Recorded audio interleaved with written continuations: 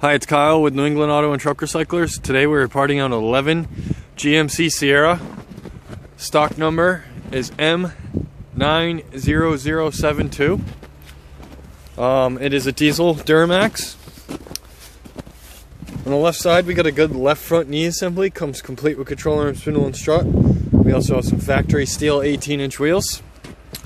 We've got good black molded towing mirror on the left hand side. Left front doors for parts. We've got good window glass and regulator.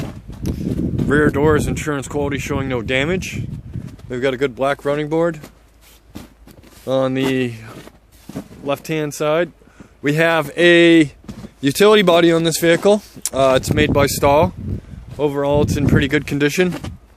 So any of you construction guys looking for a utility bed, this is a good one. We got a good rear axle assembly. We've got good rear leaf springs. We've got a good fuel tank, good rear dry shaft. We've got a good transfer case and transmission in this vehicle. We've got a good running board on the right hand side. Right rear door is insurance quality. It's got one small ping in it. The front does have some finish issues where they took off the stickers, but still very usable. We have a good towing mirror on the right hand side. We also have a good right front knee assembly, comes complete with control arm, spindle and strut. We also have a good front carrier in this vehicle. We've got a good window master switch. Driver's seat is for parts. We have a good center as well as passenger seat. We've got a good rear complete bench.